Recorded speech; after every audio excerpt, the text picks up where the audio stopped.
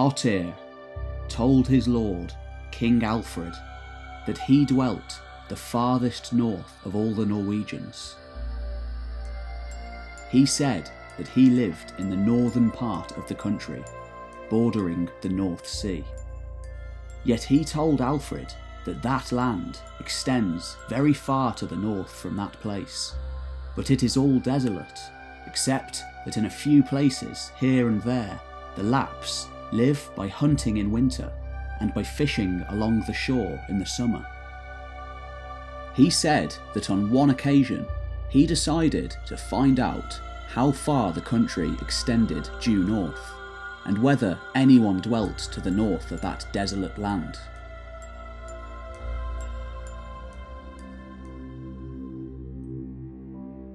Then he went due north along the coast. For the whole journey he kept the wasteland on his starboard and the open sea on his port for 3 days. Then he was as far north as the whale hunters travel at their farthest. Then he still went on as far due north as he might sail in another 3 days. Then the land, or the estuary within the land, he could not determine which, turned there due east, but he knew that he waited there for a westerly and slightly northern wind, and then he sailed east along the coast as far as he might sail in 4 days. Then he had to wait there for a northerly wind, because the land, or the estuary within the land, he could not determine which, turned there due south. Then he sailed due south from there along the coast as far as he might sail in 5 days.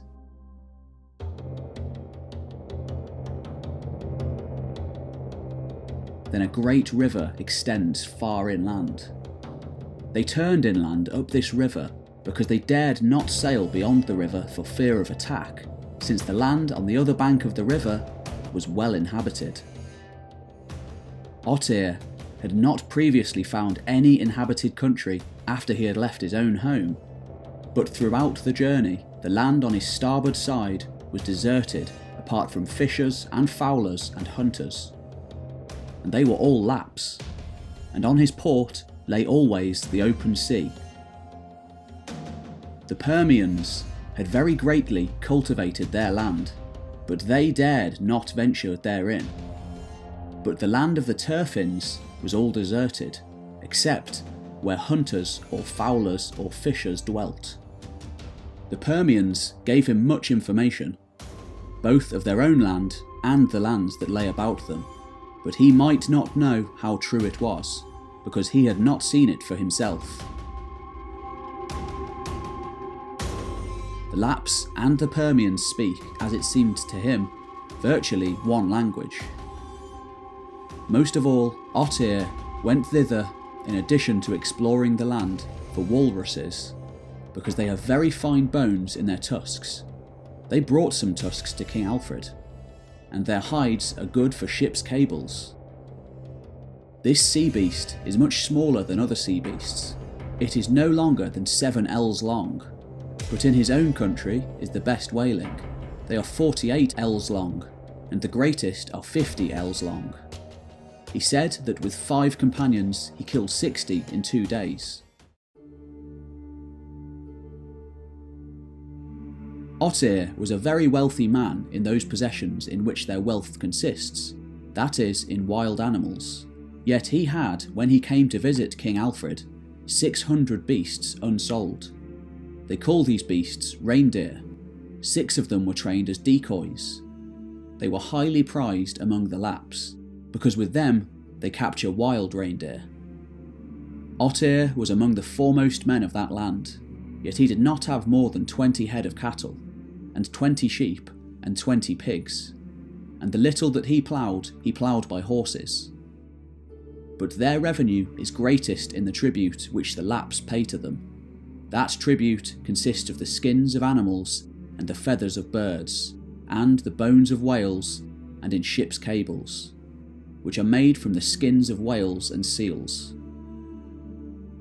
A man of the highest rank has to contribute the skins of 15 martens, and 5 reindeer, and 1 bear, and 40 bushels of feathers, and a tunic made of bearskin or otter skin, and 2 ships' cables. Both must be 60 ells long. They must be made either of whale skin or of seal skin.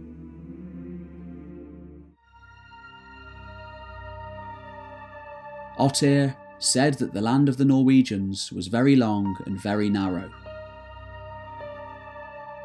All that a man might graze or plough lay along the coast, and even so, it was in some places very rocky, and wild moors lie to the east of and above the cultivated land.